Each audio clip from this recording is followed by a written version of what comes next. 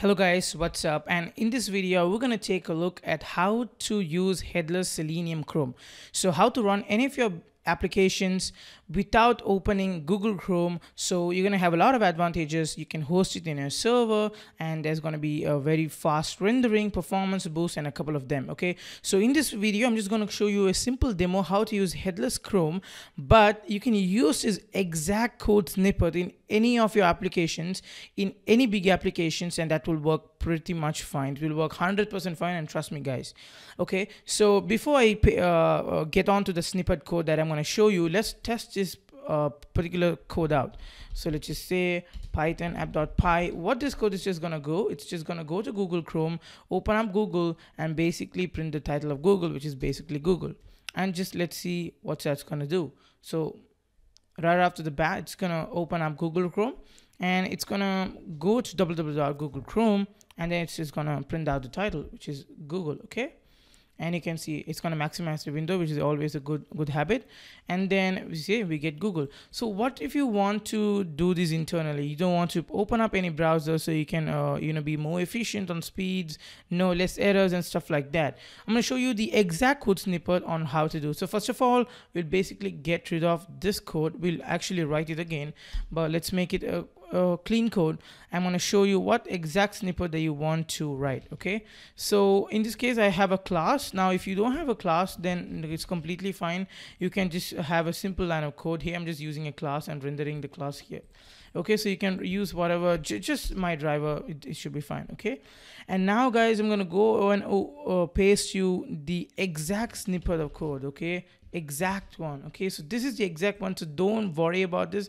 I will explain this, and also you don't need to understand all of this. Basically this exact snippet of code, you can copy and paste it to any of your web applications, and that should work very fine. Okay, so I'm going to show you how to do it. Or I guess, so the first thing that if you see, I'm going to first of all explain in this, is if you see we have options, WebDriver Chrome options. So we get the Chrome options from the WebDriver, we import from Selenium, and then we set a lot of arguments, we set a lot of settings. First of all, we are saying options.headless, we're setting the headless, it should be true, so it's going to run on headless. So this user agent, just leave it for a while, I'll explain in a minute. And then we are setting a Windows size. Before, people used to put X here, which is multiplication, but no, it should be comma, and this is how it will work. Okay, and then we're also saying if you're using some sort of a not secure app, Selenium will block it and wouldn't give you the request. For that, we are passing a setting saying ignore whatever less secure content. Even in this row, we are saying insecure content or insecure certificate. If there's no SSL certificate, no problem, go to the website and do stuff. And these are the stuff: disable extension, proxy server, and these are the stuff that I just didn't understand as much. Even if you see, I'm working on a big web scraping project and I wanted to make sure hosted in AWS, and that's because of that I need to run the headlessly, and right now I've sort of found the best options and providing, and now it's working fine, and I want to share with you guys. Okay, so if you see, we have to start maximize, so then only it will grab all the elements. We want to say disable GPU, disable dev SMH usage, and no sandbox. Okay, this is the exact code you need to any kind of a big applications you're running. It needs, this is completely enough for you. Okay, so if you see, we have a driver here and we say webdriver.chrome, and we are passing in the Chrome driver. Now don't worry, I'll teach you, I'm going to go over this again, so there should be no issues. So if you see, first in place we have options and all of this stuff. I told you I'll come back to this user agent.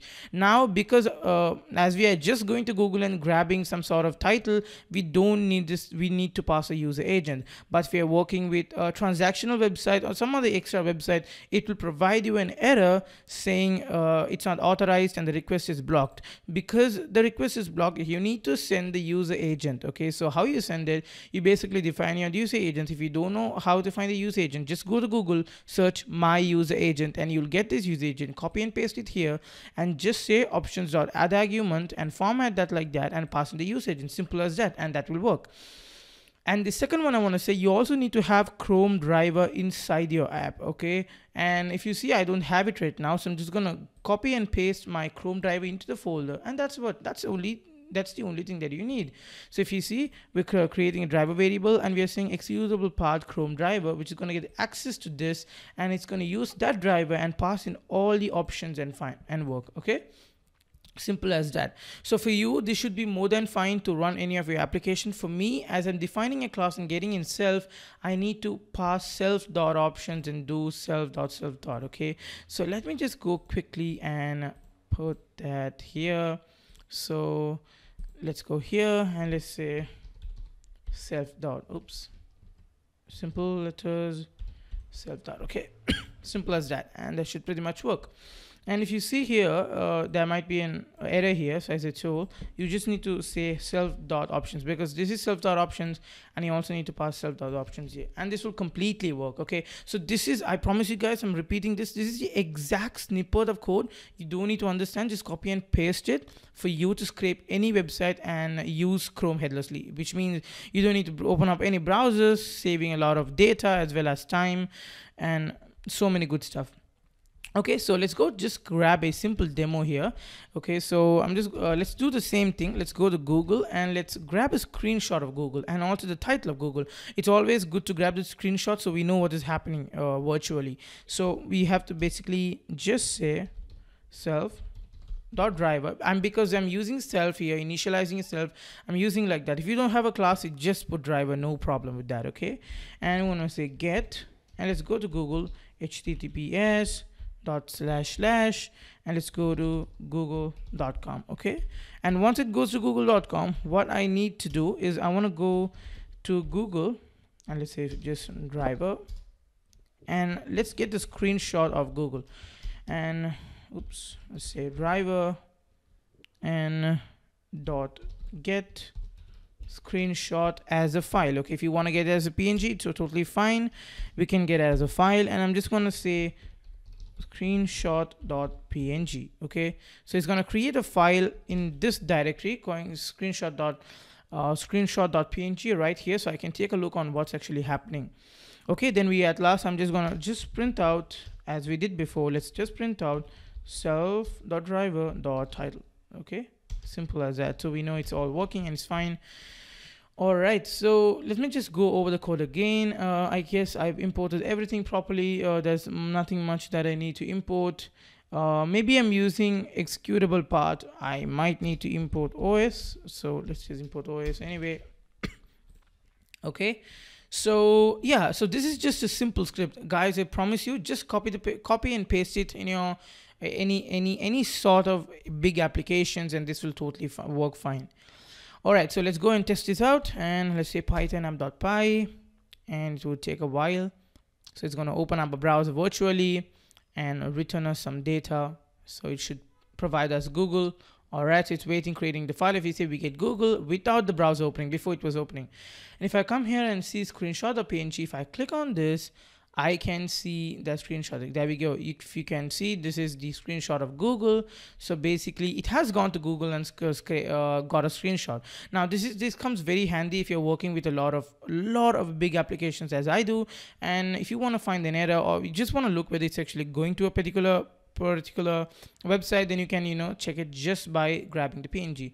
So I guess that's it, guys. Thank you so much for watching. I hope this will be very helpful. I'll surely leave this piece of snippet code in the description. So what you have to do, just copy this, paste it in your program, just find the user agent, replace this with your user agent, and then make sure you also have Chrome driver, the stable version or the beta version inside your current directory, and that's it, and this will run perfectly fine. Okay, I hope this video was very helpful, because last 2 days I was searching for the exact code like this. YouTube Googled it, and at last I found with a lot of actually a couple of websites and some videos, I put together one kind of a code, and this will 100% run. Okay, so just you, and I promise you it will run. And if it doesn't run, obviously leave a comment, and I wouldn't accept a comment because it would 100% run. But if you have, yeah, definitely leave it. Anyway, thank you so much for watching. This is a short video. I want to make this short and clean, and as I told you, I want to repeat, whether it's a big application, whether it's a large scale, this will perfectly work. Okay, so yeah, that's it. Thank you so much for watching, and I will see you in the next video.